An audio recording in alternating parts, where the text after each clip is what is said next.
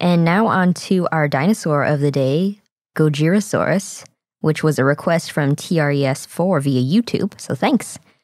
It was a Coelophysoid that lived in the Triassic in what is now New Mexico, and its name means Godzilla Lizard. It was named after Gojira, which is the Japanese name for Godzilla, and Gojira is a combination of the Japanese words for gorilla, gorira, and whale, kujira.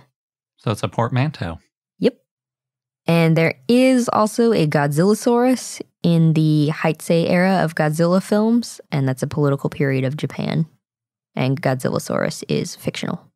So it's just a character in the Godzilla films. Yes. The type species of Gojirasaurus is Gojirasaurus quayi, and Quayi refers to Quay County, New Mexico, where the holotype was found. And it was found in the Cooper Canyon Formation in 1981, and it was described in 1997 by Kenneth Carpenter. Gojirasaurus may be a dubious genus, though. Fossils of the first specimen found include a serrated tooth, some ribs, vertebrae, chevron, right pubis, left tibia, and metatarsal.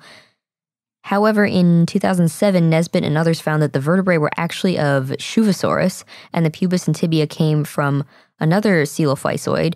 It was too large to be Coelophysis, so it was some other Coelophysoid, and that's what made Gojirasaurus a dubious genus. On the other hand, Nesbitt and others also said that the tibia was what distinguished Gojirasaurus as its own genus, because that showed that Gojirasaurus was more robust than Coelophysis.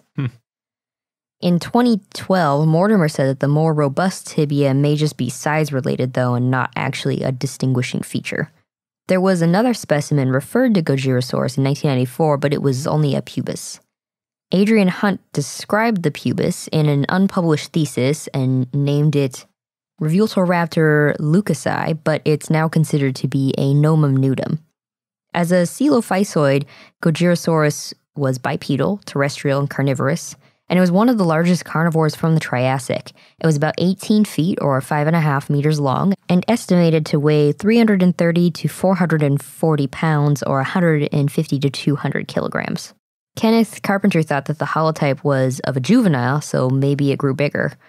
The specimen is now in the University of Colorado Museum in Boulder, Colorado in their collections.